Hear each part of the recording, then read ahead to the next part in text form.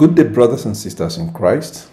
I joyfully welcome you to this session in which we share the verse of the day. And the verse of the day is from Matthew chapter 13, 44. It reads, "The kingdom of heaven is like treasure hidden in a field, which a man found and covered up. Then in his joy he goes and sells all he has and buys that field."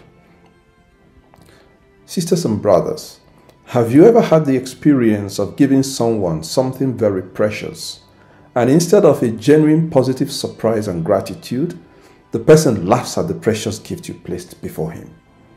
This sort of experience will provide a context to the verse of this day, which speaks about the kingdom of God like a treasure which someone discovered and bought.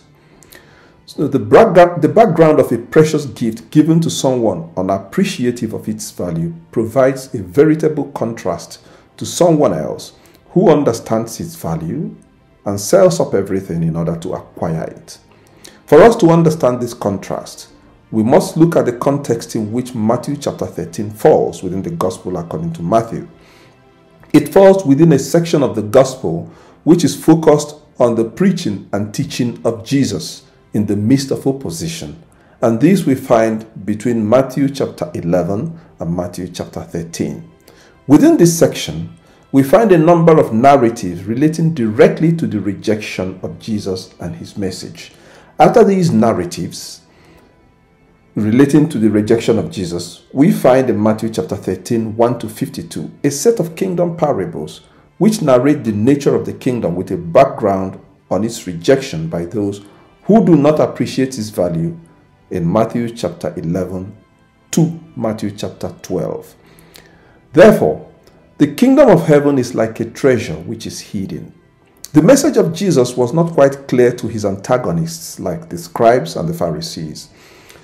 And this is why the passage of the gospel today ends with a remark on the scribes who have been trained for the kingdom of heaven. That scribe who is trained for the kingdom of heaven, according to Jesus, is like the master of the household. The word for treasure in Greek is thesauros, and we find a concentration of this word in Matthew's gospel. And in many cases, it is related to the value of the kingdom of heaven, the value it should have for the disciples of Jesus Christ. For example, we find it used 3 times in Matthew chapter 6, and in one of those cases, Jesus said, "Store up treasure for yourselves in heaven." Again he said, "Where your treasure is, there your heart shall also be."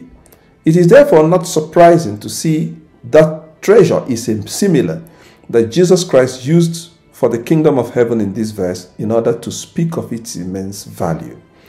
Remember that the treasure was discovered by a discerning person, which means that there are many others who missed the treasure and did not discover it.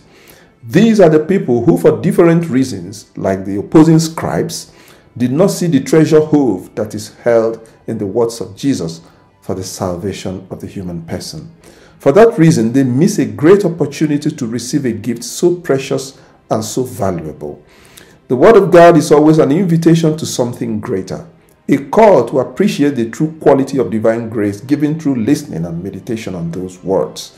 Incidentally and unfortunately, not everybody discovers the value it holds as a life-changing opportunity for transformation. This is also the reason Jesus gave us the parable of the sower and the soil, in order to tell us that not everyone is prepared to receive the seed of that word which is planted. What is stopping you from discovering the true value of the Word of God as a precious gift given by God Himself? Is it distraction? Is it lack of faith? Is it anxiety? Is it the difficulties of life? Whatever it may be, pray, sisters and brothers, for the grace to deal with them in order to truly value the Word of God as a precious gift. Let us pray. Grant us, O Lord, a listening ear to hear the words of the kingdom proclaimed to us. Grant us also your grace in order to discover the true value of your words in our lives through Christ our Lord. Amen.